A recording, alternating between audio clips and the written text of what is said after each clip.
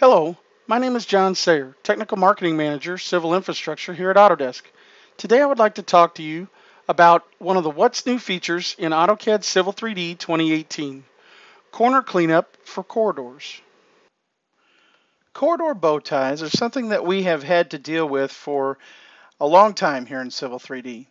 And in 2017, they gave us functionality to start cleaning up these corridors for us. Well, they've enhanced this functionality in Civil 3D 2018. So I want to show you that today. I've got a couple of corridors in here. One is representing the retaining wall, all right, that we actually generated in a previous video.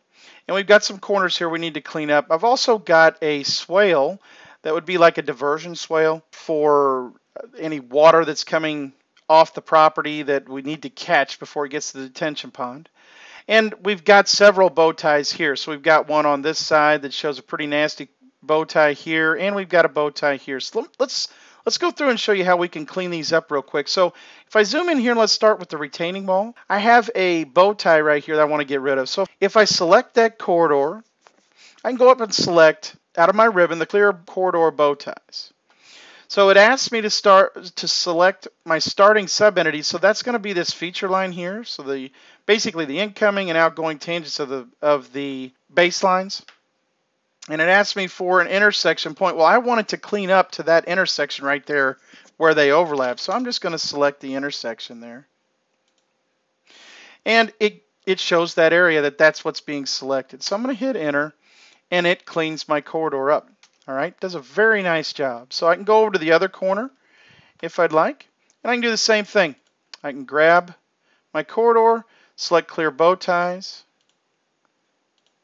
and just pick the same thing, and it updates my corridor. It does a very nice job. So there'll be a question probably about, well, is it actually updating the daylighting piece of the retaining wall? And yes, it is.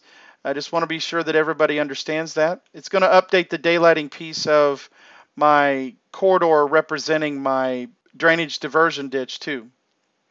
So let's show you. So I'm going to select this corridor now, and I'm going to clean up this bow tie. So if I hit clear corridor bow ties, and I select these two entities, and I say I want it to clear to right here. It cleans up that area.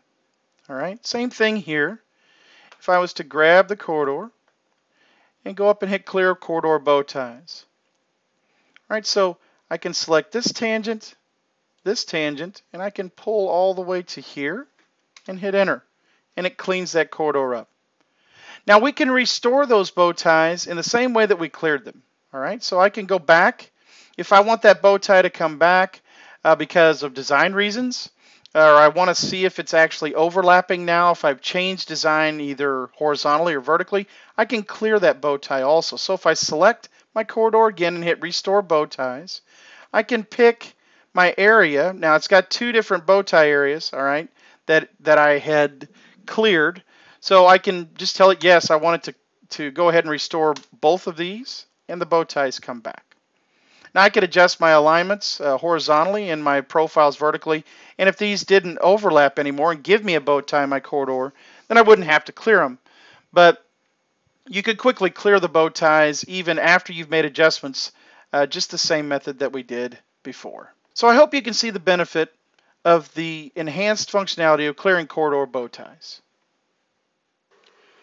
I hope that the information in this video has helped you to understand one of the new features inside of Civil 3D 2018.